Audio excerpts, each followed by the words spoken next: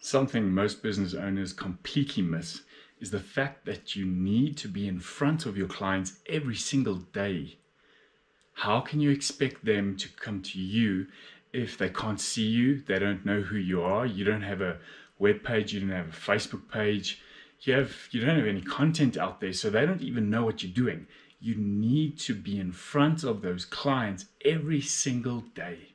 You must know what your ideal client looks like. What type of car does he drive? What type of income does he make? Where does he hang out? Does he play golf? Does he swim? What's his likes and his dislikes? How old is he?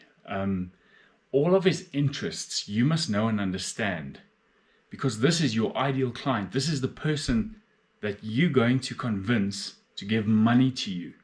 So you should know all about your ideal client. And I need you to build that out. Once you've built out your ideal client or your avatar, then you know exactly what you're looking for. If you're just saying that you can't find enough clients, you are way behind the rest of the guys. You should know exactly what your ideal client looks like, what the value of your ideal client is, and where you can find them.